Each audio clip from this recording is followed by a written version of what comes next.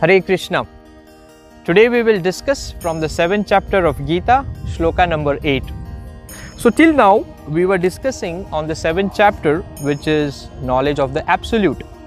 Herein Lord Krishna tells us about his various energies and how to connect to him. So today's Shloka 7.8 goes like this. Rasoham apu kaunteya prabhasmi sasi suryoho pranava sarva vedeshu shabdakhe purusham nrushu. Translation: O son of Kunti, I am the taste of water, the light of sun and the moon, the syllable Om in the Vedic mantras, and I am the sound in ether and ability in man. Now if you see this shloka of Gita, Krishna tells 4 of his opulences by which we can connect to him.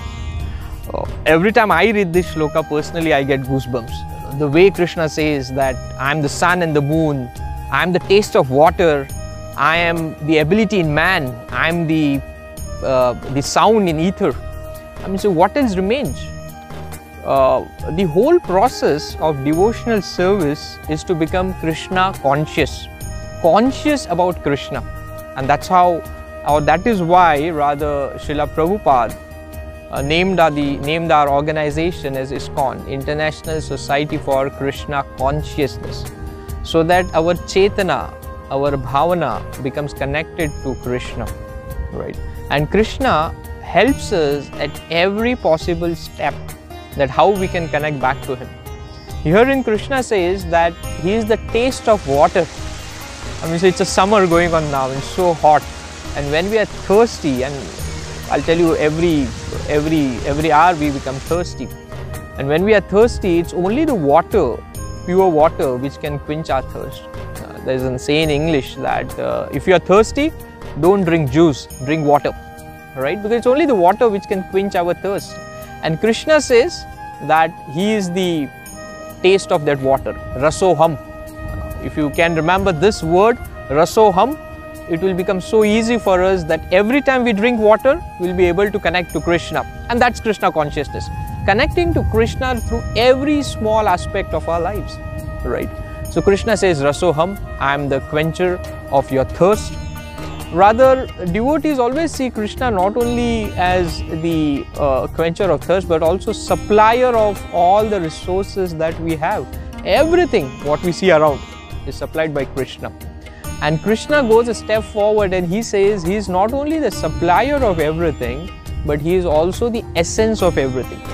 Just like the essence of sugar is to be sweet, the essence of salt is to be salty, the essence of water is to quench our thirst. The same thing Krishna emphasizes here again in Bhagwad Geeta, Shloka number 8, wherein he says that he is the one who quenches our thirst.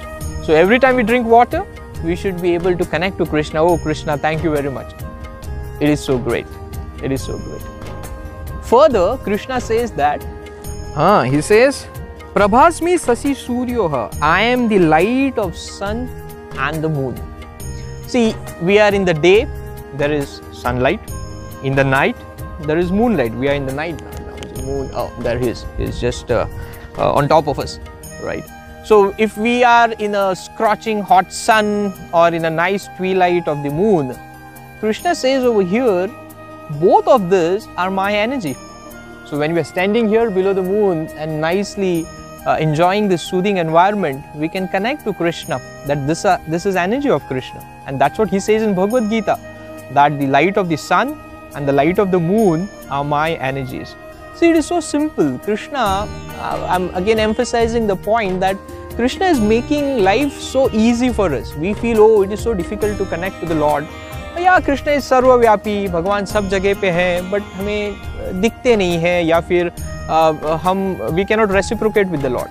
But here in Bhagwad Geeta, Krishna gives the entire knowledge. He says, I am the light of sun, I am the light of moon, I am the quencher of your thirst in the form of water. So what else we want? So everything what we do in our daily life, we can easily connect to Krishna if we have this knowledge of Bhagwad Geeta. He further says that I am the sound in ether. Now, this is something very, very peculiar. Just imagine when you are sleeping, or when we all are sleeping, all our senses, maybe our nose and our eyes are closed, and we are in deep sleep. But when we are in deep sleep, there is only one sense which is active, and that is hearing, right? So when big noise comes, or when the alarm rings, we just get up.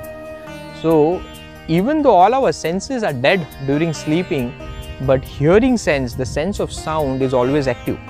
And Krishna says that he is that sound in ether. See, this is all subtle things. Krishna spoke Gita. He just didn't say whatever came to his mind. These all are very, very subtle things, and Krishna shows how prominently he is there in every aspect of our life. Sometimes people say, oh, Gita is not practical. It's not to be practiced in this day and age. I'm very busy in office, or I'm very much tied up with my work. I cannot practice Bhagwad Gita.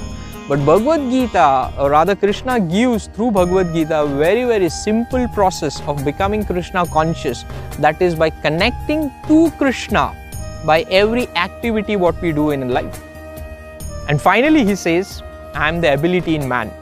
And when he says ability in man, sometimes we are so proud of our achievements. Sometimes we say, oh, this is my purusharth. It's because of my purusharth that I have done this. I'm a self-made man or a woman. But Krishna says, hey, wait. That ability in you, man or woman, both, it's by me. Now when he says all this, these four things in this shloka, he starts by saying, I am the taste of water. Then he says that I am the light of sun and moon. I am the sound in ether. And then he also says that I am the ability in man and woman. So he covers everything. He covers most of the aspects of our life wherein we can connect to Krishna by our activities and become Krishna conscious, right? So again, this emphasizes the same point that Bhagavad Gita is a very, very practical literature. Bhagavad Gita gives us immense knowledge about Krishna and how to connect to him. It's only that we have to open it, read it, and apply it in life.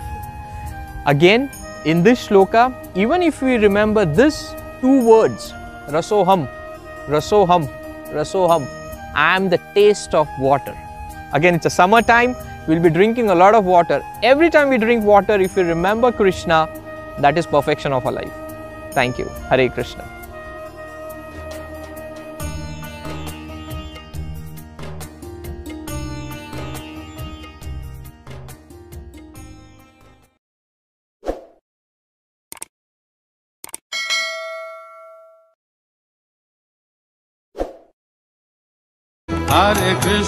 Hare Krishna, Krishna Krishna, Hare Hare, Hare Rama,